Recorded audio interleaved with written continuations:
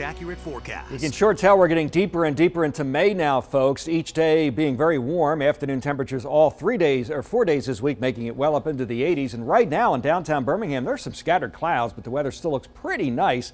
Overall, good conditions out there. And the WVTM 13 live Doppler would back that up. No sign of any rain as the blue sweep goes around, originating from near Vance here, and a good spot to pick up storms coming in from the west. For the time being, there are no storms coming in from the west, but that will change tomorrow. 82 degrees at 7, 76 at 9, 71 degrees by 11 o'clock. Some scattered clouds from time to time, but we expect no rain this evening. The weather won't be changing right away, but it will change pretty soon. Big swirling storm back here, the center on the Kansas-Oklahoma border, and it's sending some moisture our way from the southwest. Showing up a little bit in Mississippi now, but basically mostly west of there. That'll be moving eastward and will be a factor here as we go through tomorrow and tomorrow night.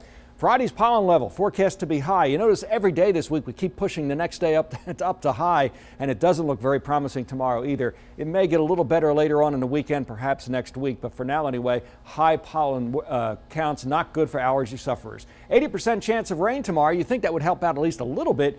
10% on Saturday, but it looks like it's basically out of here. Then we're going to go through a stretch in which there's no chance of rain. Sunday, Monday, Tuesday, probably Wednesday too. Looks dry, looks sunny, looks very warm too. Taking a look the next 36 hours or so, we start off at 7 o'clock, some scattered clouds in the area. Notice though, we basically get through tonight and even much of tomorrow morning without any meaningful rainfall. Maybe a stray shower or two, but not very much.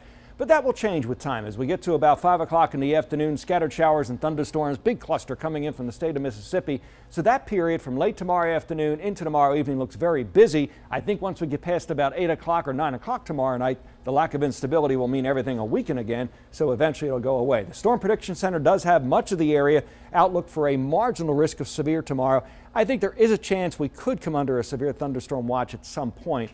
It's certainly not a definite thing. For tonight then, some clouds, slight chance of a shower, most spots rain-free. 66 your low temperature. Tomorrow high about 80 or so. Showers and thunderstorms, especially afternoon and evening.